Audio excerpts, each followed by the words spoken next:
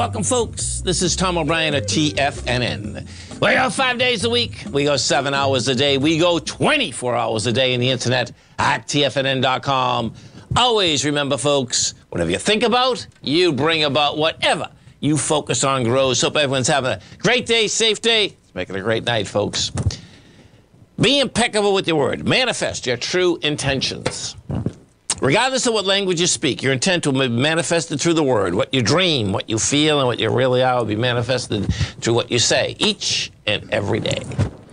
Market-wise, let's take a look at it out here. We have the Dow Industrials up 348, Nasdaq's up 264, S&Ps are up 60. Gold contract trading up $3.20 at $17.39 an ounce. You get silver flat, $19.17 an ounce. Platinum up $22, $8.63 an ounce. Light sweet crude up $4.50, $102.91 a barrel. Notes and bonds. You get the 10-year note down 25 ticks right now, trading 118.08. The 30-year up a full point and a half at 138.13. And King Dollar right now is flat, trading out at a price point of 107.136. The euro is at 101. The yen is at 136, and the British pound is at 120 to 1 US dollar. Our phone number is 877-927-6648. Give us a call, folks. Want to know what's going on in your world. In the world of the S&Ps, let's take a look at them. What do you have? Well, you get price. There's no doubt about that. But guess what? The contraction in volume is pretty dramatic. So you got 40 million shares traded today. And what you're going to have here, you're going to have a contraction even from yesterday, which is pretty intense because yesterday was light volume. You did 70 million yesterday. You're doing 49. Probably do 55.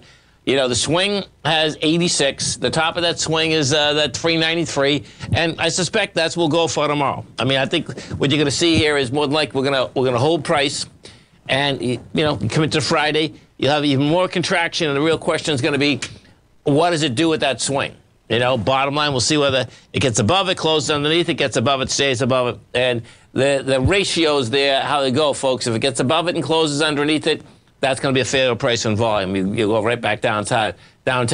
If we stay above it on price, that's going to go fill the gap. So the top of that is 393. That's the swing. The gap is 401.44. NDX 100. We take a look at the NDX set up the same way. The difference with the NDX is that the NDX had some strength yesterday. It had some volume yesterday. Guess what? No more volume today, man. You get 39 million shares traded. Yesterday we did 63. Bottom line, you know, the swing up there only has 54. You know, but guess what? And the swing point on this is 296.57. We hit 295.22. So I suspect, hey, we'll see. We'll see if it might test it today, man. Test it today, that's going to be pretty cool. But actually, let's go look at the MQs. Let me look at this for a second. So if I bring up the futures, take a look at these futures, how they're set up. Yeah, it's not going to test it today. You know, the thing is, that's so intriguing. You see, at the open and bar, that's where all the volume was this morning. And on a longer basis, that's exactly what's going to go back to, which is another 143 points downtown. You have nothing that's going on up here. You know, but I suspect we're going to stay at a higher price. Gold contract out here trading at a price point of 1738, and, you know, you get a sideways move. There's not much action happening here.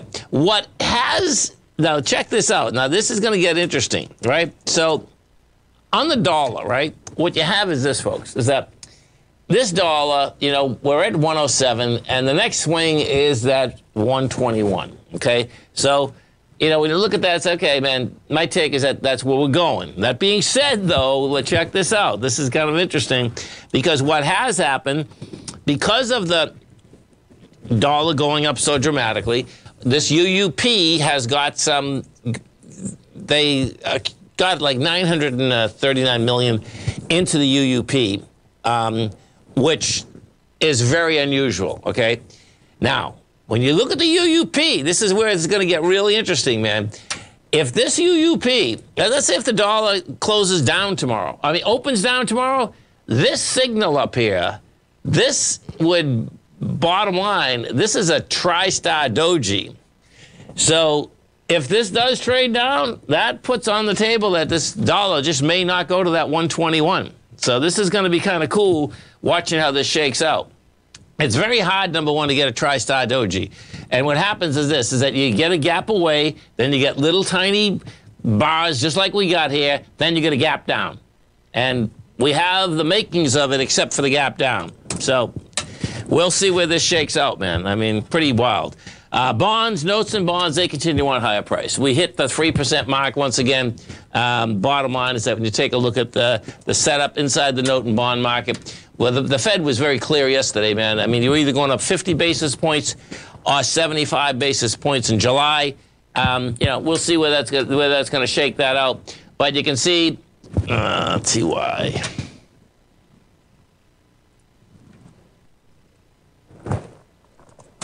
There you go. You can see the bond market right now. All that managed to do, it got up to the swing point of that 120.19. Yesterday we hit the 120.16. So you're 3 ticks away from it. It couldn't handle it. Now you're going to be right back downtown. You know, so bottom line, that wants lower price, higher yields. We take a look at some of the higher volume equities out here today. You get Advanced Micro up $4.20. You got Apple up $3.50. Amazon's up $2.40. You got, let's see, Tesla's up $38. Oh, sorry. Sorry about that, folks. Excuse me. We have Intel up $1.25. You got Facebook up $2. Inside the NDX 100, the strength versus the weakness inside the NDX. What you have, you had Lucent's up 9% or $1.60. You have Moderna up 7.5%. Clack is up 7%. And Marvell Technologies is up 6.5%. Taken away from it. Charter Communications is down 2%. Let's go over to Clack. Let's see how this semiconductors are doing. That's up 21 bucks or 7%. Yeah, no volume. Okay, so you get a nice kind of turn bounce going, but there's nothing here, man. That's the real bottom line. Clack, you know, bottom line, broke out its lows. You came down here at 780 million shares. You're up on 330. That's the typical route that lower prices continue coming at you. We go take a look at the King Dog Amazon out here. So this is cool. We were looking at this yesterday. So what you want to do when we get to the swing points, folks, is you want to be able to put a few different equities together. And Amazon's going to be a good one, you know, because Amazon's going after the swing of 117.98. It needs 62 million shares. At 43 today, now that could get that 62 tomorrow. And that would be a nice heads up to understand where that NDX in general wants to go. Stay right there, folks. We'll come right back.